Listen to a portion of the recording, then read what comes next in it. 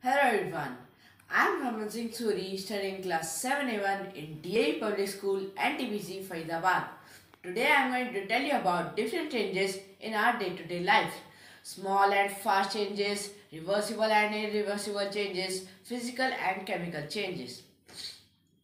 Slow changes are those changes that take longer duration of time. While fast changes are those changes which take smaller duration of time. Physical changes are those changes in which no new substances are formed, while chemical changes are those changes in which new substances are formed. Reversible changes are those changes that can reversed after changing, while irreversible changes are those changes that cannot be reversed after changing.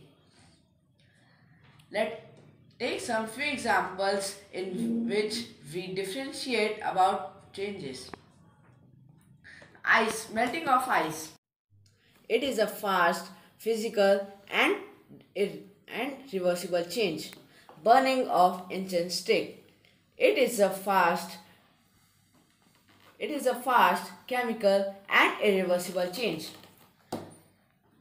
Curdling of milk. It is slow Curdling of milk. It is slow, chemical and irreversible change. Rusting of iron. It is slow, chemical and irreversible change. Crushing of paper. It is fast, reversible and physical change. Thank you and have a nice day.